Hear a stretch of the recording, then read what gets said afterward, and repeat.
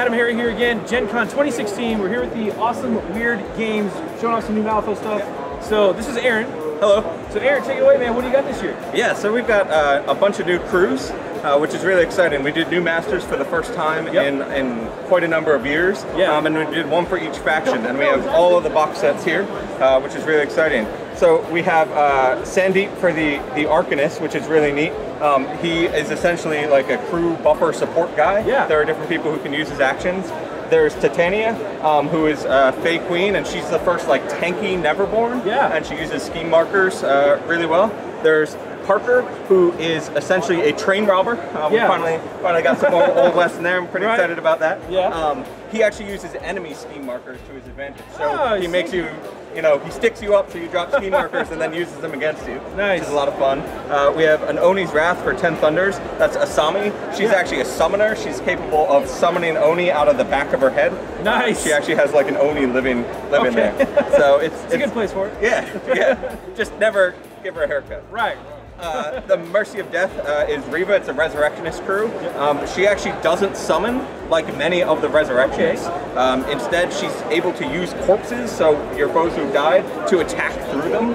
So she can attack from far away across the field by like going through corpses. Dead bodies are her ammo. Yeah, exactly. So that's really fun. There's Nelly for the guild. We finally got a propaganda master for the guild.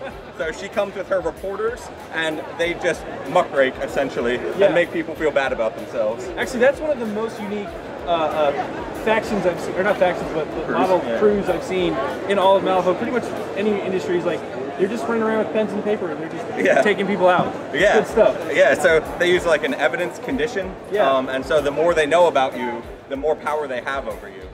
So, yeah, propaganda power. The last one is Zip, who is a gremlin. He actually... He's got the rocket pack, right? He does. He flies around, and he's got the Iron Skeeters, which are gremlins riding mechanical mosquitoes. And they're called the Sky Pirates. They stole a big blimp, and they fly around raiding people. But awesome. Zip himself is more getting in people's faces and annoying them, so he has a lot of abilities like dramatic monologue and things like that, where he just sort of pontificates until everybody's distracted and his crew wins. Just keep talking until you fall asleep, and then they just take your money. Yeah, I have been practicing that for GenCon. I'll see what I can do. And the last thing is actually a Nightmare crew. So these are always specials we have at GenCon. We do one a year. And this is a McCabe crew who's Guild and 10 Thunders. And we did it in sort of a steampunk motorcycle gang vibe. Right. So there are these two single wheels. Yeah, and then he's on the motorcycle. And we even gave the dog some wheels.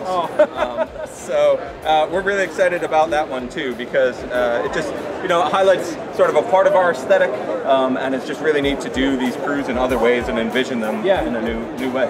Yeah, I mean, I love the aesthetic of Malifaux. It's creepy steampunk, horror vibes, just Wild West, all mixed together, and it's just awesome. It's great sculpts. Thank you. Fun game. Go check it out. Yeah, definitely. Aaron, thanks again. Was there anything else, man, or just? So that's a big thing. We have Through the Breach. We have a new Through the Breach book. We'll go check that out here in a sec too. Yeah, and that's Gremlins. So now you can play as Gremlins in Through the Breach and get that zany, drunken antics going. Yes, if you're a big role player, Through the Breach is awesome for that. Yeah, definitely. Cool. Why don't we cut real quick and go check that book out? Yep. All right, Aaron. So these are the two new books you have for GenCon here. Yeah. Also Teddy.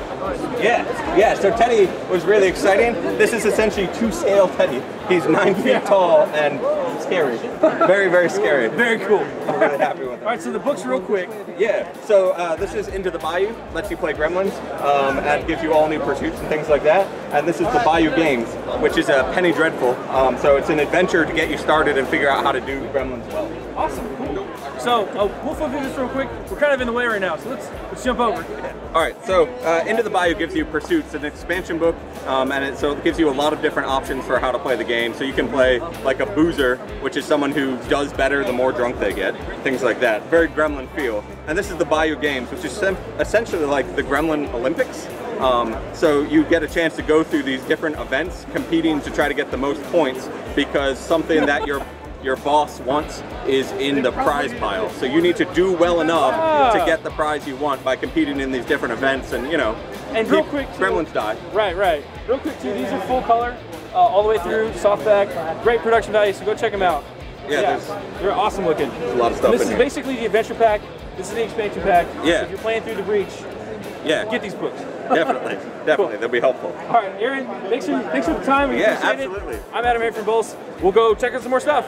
Have a good one.